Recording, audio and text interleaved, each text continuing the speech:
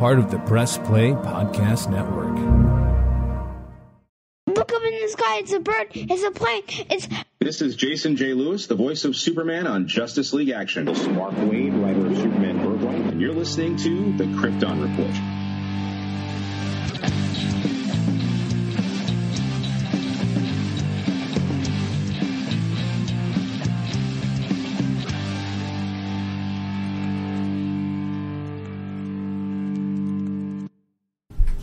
Welcome to the Krypton Report.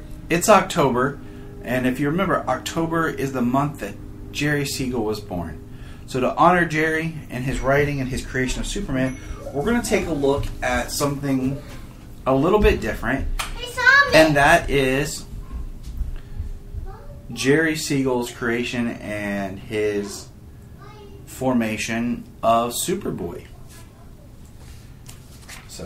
And happy birthday to Jerry. His birthday is the 17th, which is coming up really quick. So here we go. Origins of the character. From the character's first published story in 1944 until 1992, the title Superboy was applied to versions of Young Adventures of Superman's Kal-El as a boy, teenagers of young Clark before he was an adult. The primary setting for the stories was the fictional town of Smallville. The 30th century, which featured time travel in the Legion, and, of course, universities later attended by Clark Kent. Superboy was the first superhero to star in a successful solo title after World War II, during the Silver Age of comic books. Superboy was frequently the number 2 best-selling superhero, with monthly issues of Superboy and the Adventures comics regularly selling over 1 million copies combined. In 1938, Jerry Siegel proposed to Detective Comics that he do stories of Superman's childhood adventures, with the character calling himself Superboy.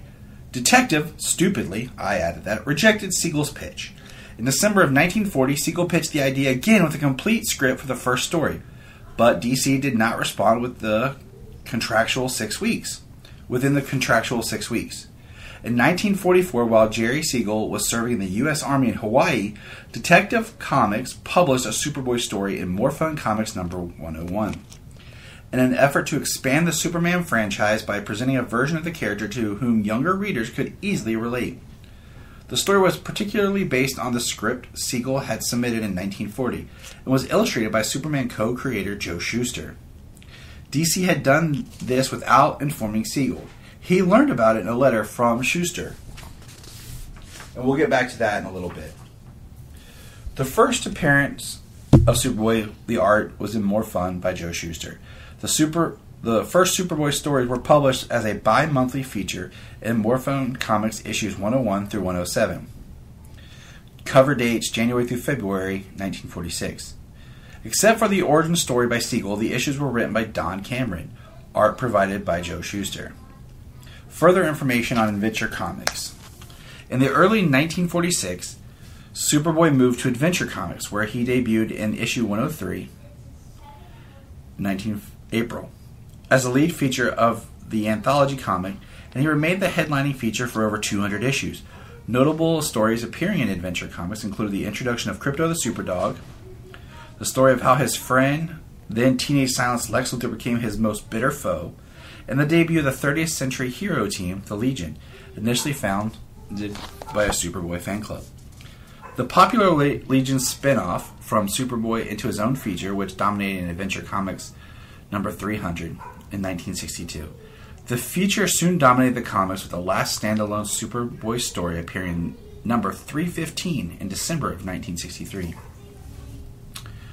4 years after his debut, here we are, 1949, Superboy became only the 6th DC superhero to receive his own comic book when Superboy number 1 was published. The series became the first new DC superhero title to succeed since World War II.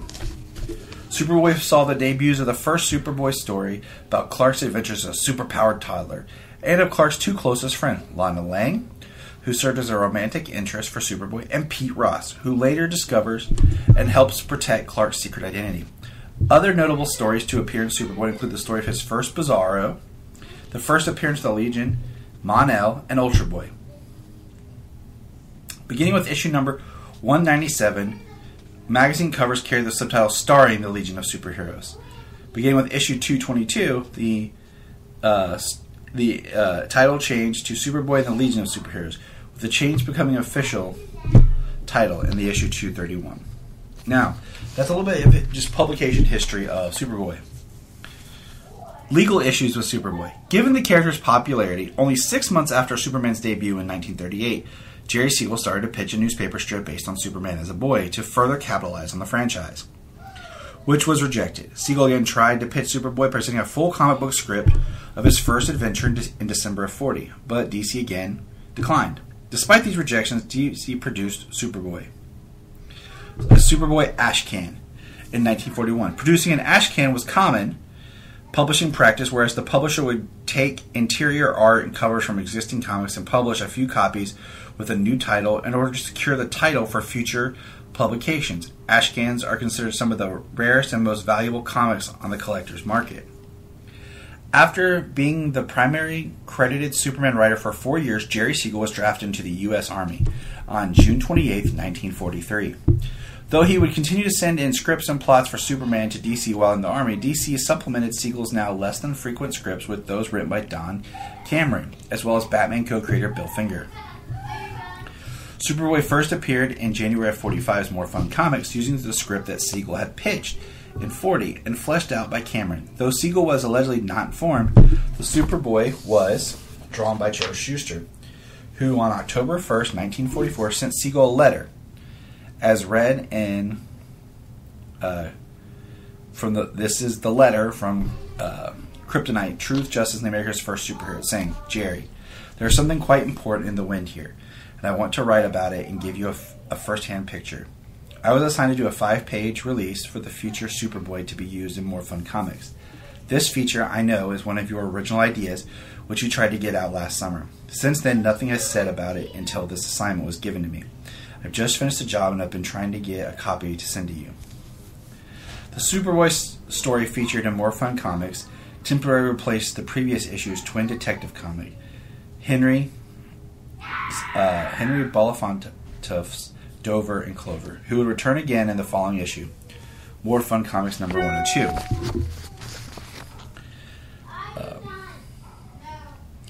When Superboy would later permanently replace the detectives. Jerry Siegel's character, who was among the first DC superheroes with the Spectre, Superboy stories from More Fun Comics 102 onward were written by Don Cameron, but credited to Siegel until his return from the war. After More Fun Comics 107, all the title superhero comics were transferred to Adventure Comics, starting with issue 103.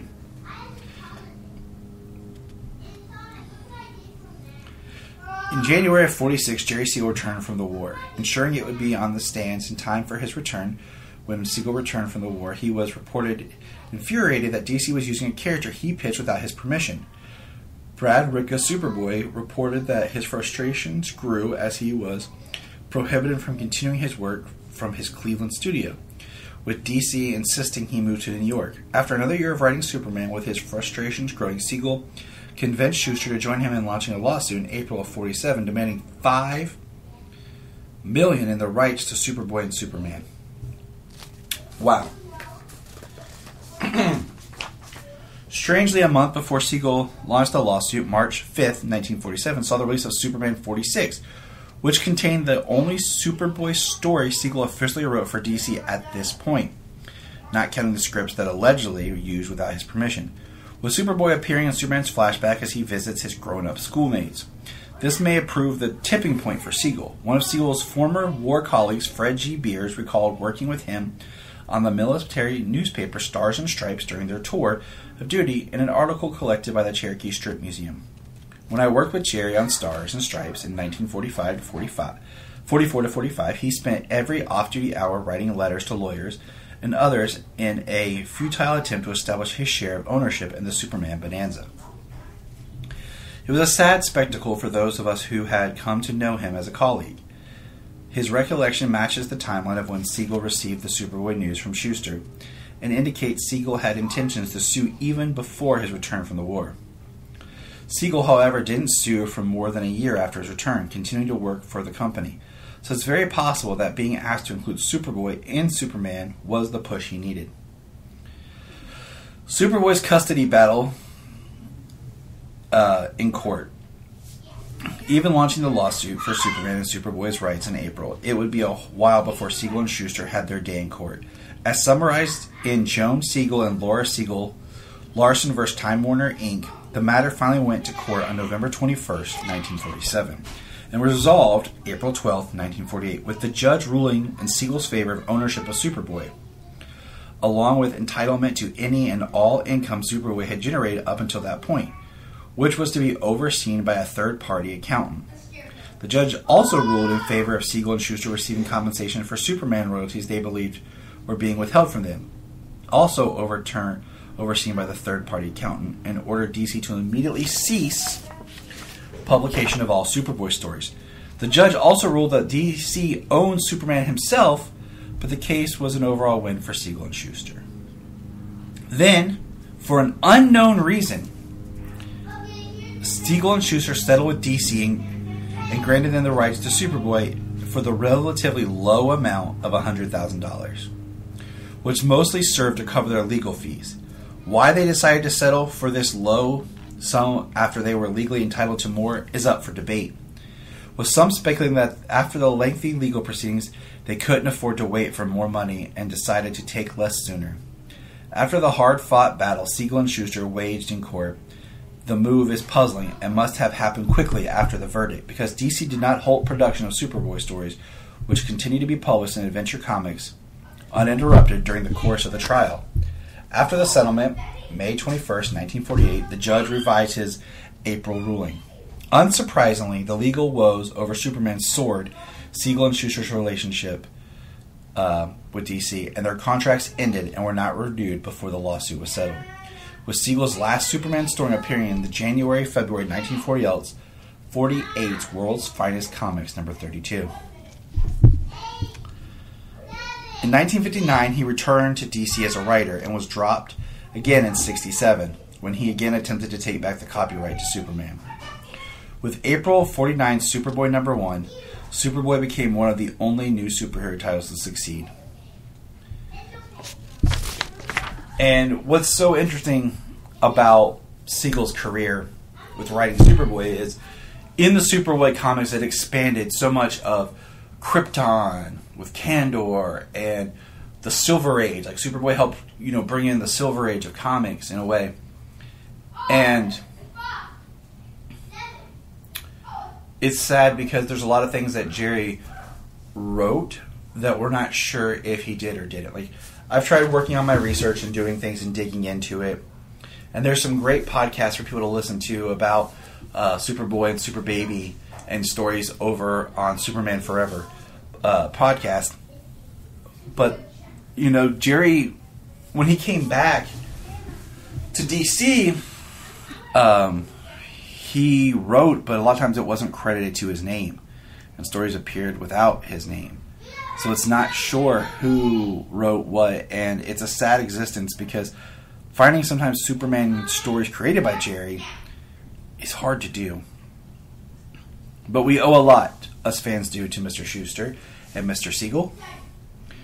And it's just, we take time in July and October just to kind of remember the origin, the people that started it, and what that means to us. So, remember.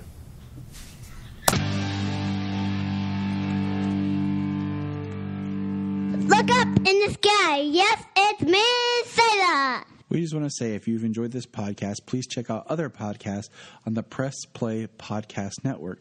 Remember to check out Krypton Report on all social media platforms. Go to linktree.com/Krypton Report. You find all of our information right there. $1 a month, you'll get extra special content that you don't get on the main show, like movie commentaries and whatever else comes out of our mouths.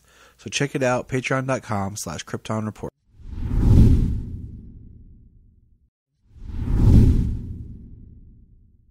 We're going to press pause and hear a few words from our other podcasts on Press Play Podcast Network. Hello, Brooks here with the Books with Brooks monthly book club podcast. Here's how Books with Brooks works. We read one book a month and then we talk about it. classics like Stephen King's The Shining, debut novels like We Are the Brennans by Tracy Lang, and tons of other compelling, life-changing stories, one book and 1 month at a time. So come read along with us and then listen in.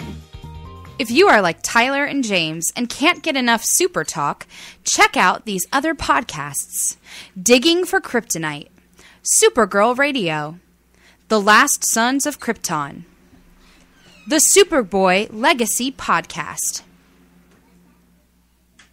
All-Star Superfans, Superman the Animated Podcast, The Aspiring Kryptonians, Always Hold On to Smallville, Caped Wonder, The Geek of Steel, and Truth, Justice, and Hope Podcast. This is Dan Jurgens, and if you want to have a good time, keep listening to the Krypton Report.